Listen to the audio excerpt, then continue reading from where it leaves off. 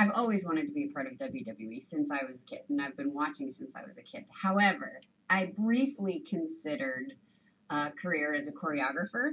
I love dance in every form.